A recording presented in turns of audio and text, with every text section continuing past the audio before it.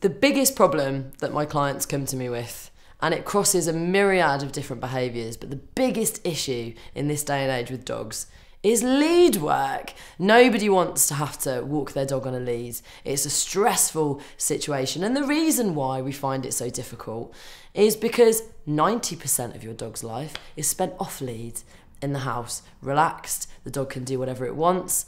And then for about 10% of its life, every day, for about an hour, we say, hey, come here, sit there. I'm going to put this on for no reason and drag you down the street. Now, it's very easy to teach your dog to walk on a lead if you can be consistent for a week, 1 week.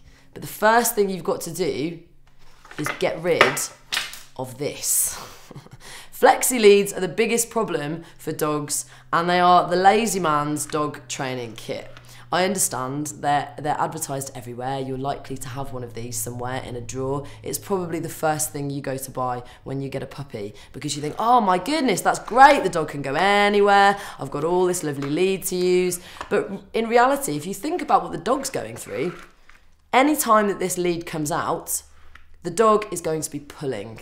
And from their perception, attached to that collar, they're sensing that sensation of pulling to get a little bit more lead. So if you want your dog to walk on a lovely loose lead, bin this, chuck it away. It's not helping you at all.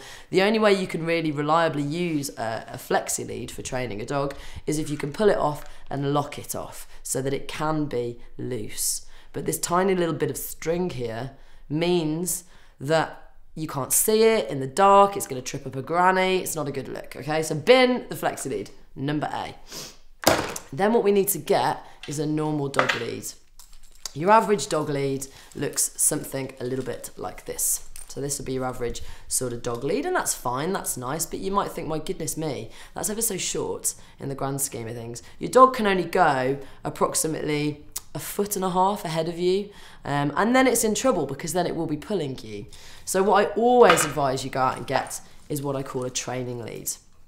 So if you look at the difference between a training lead and a normal dog lead, let's just measure these up against each other, okay? The training lead is already about 1 foot longer than your average dog lead, but the beauty with a training lead, let's get rid of this normal dog lead for a second, is that I can unhook it from itself and make it even longer, okay? I can tie it back up to itself up here, ta-da, ta-da, and have a really long bit of lead. Now what I've got is at least 2 foot, 3 foot more room. To teach a dog to walk nicely on a lead, we have to explain to the dog that as soon as it starts pulling, as soon as it feels that contact point on the collar or on the harness, you're gonna stop walking. Stop walking. If you keep walking, your dog's gonna keep pulling because it's getting what it wants. It's getting to explore the environment. It's getting to sniff hither and thither, okay? So what we've really got to do is teach a dog on a nice long lead that as soon as it starts to pull, you're gonna stop walking. And then all I do is I invite the dog to come back to my side with a tasty treat in my hand, and then I'm gonna start walking again. If you've got into the habit of walking your dog on a flexi lead or on one of these leads, the dog's gonna understand that the only way to get where I'm going is to pull. So it's really important that you can give loads of positivity for any second of the day where your dog is on a lovely loose lead. Okie dokie. Bit of kit can go a long, long way when it comes to teaching your dog to walk on a lovely loose lead.